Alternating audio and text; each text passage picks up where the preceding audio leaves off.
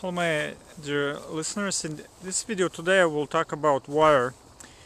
I was inspired to do this video by watching a few documentaries lately about the research that has been done about the water structures and how environment reshape the position of the crystal and the water structure, and it gives the water all different properties depending on the environment the water is.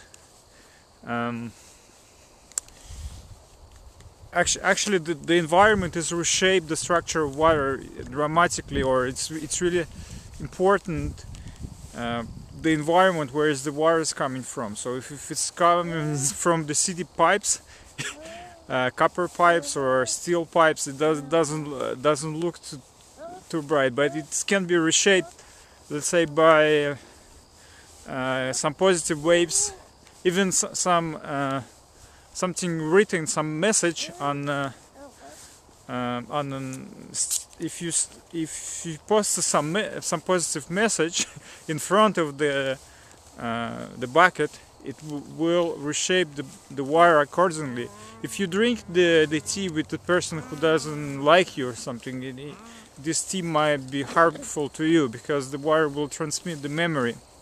And it's been many researches done by different scientists in different parts of the world about this, and they come about with the same results.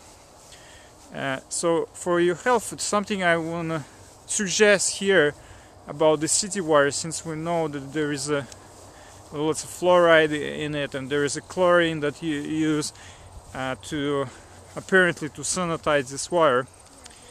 And there's some idea that I came up to. This minimum that you can do is, let's say, you can store it in a bucket for a couple days, or even for 24 hours.